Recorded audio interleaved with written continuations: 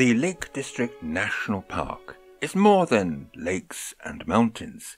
It also includes part of the Cumbria coast at Ravenglass, probably better known for its narrow gauge railway. It is also a fantastic location for experiencing amazing sunrises and sunsets.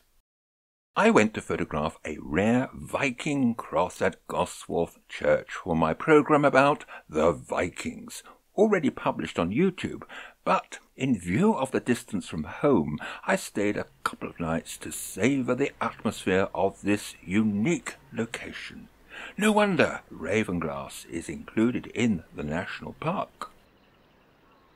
Whilst car may be the preferred means of transport, Ravenglass does have a railway station with services from Lancaster and Carlisle, a journey regarded as one of the most scenic in the country, as it hugs the coast for much of the way. Ravenglass's special significance is its setting at the estuary of three rivers, the Ert, Mite and Esk, with sand stretching for miles into the Irish Sea.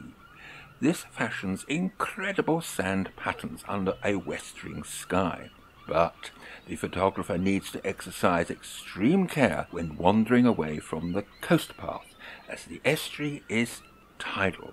But even if it is just for a few yards, wear waterproof boots or Wellingtons.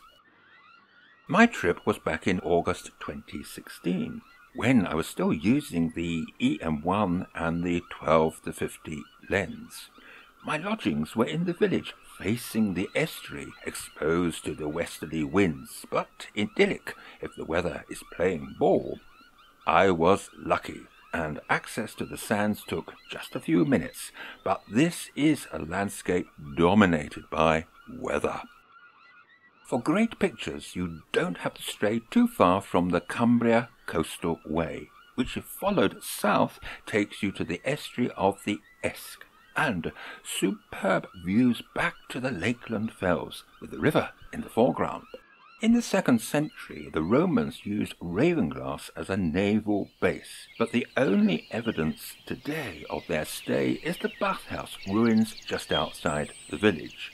Now, if you're feeling energetic, continue on the path and climb Newtown Knot for wide-ranging panoramas. Also, if you are into stately homes, Muncaster Castle is not far, and just within walking distance on good paths.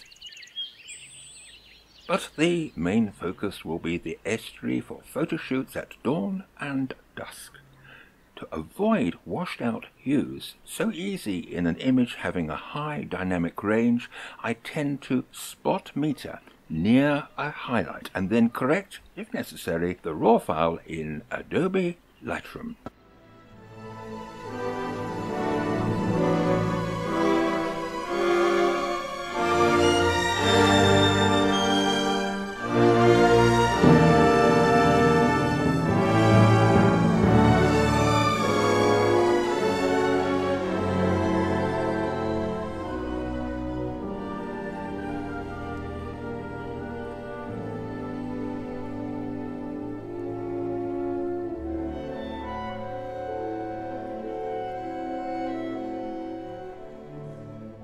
Whilst pursuing various activities on the beach, the occasional toot-toot from the nearby steam railway will not have escaped your notice. So why not finish an enjoyable vacation with a trip on the train up the Esk Valley to boot?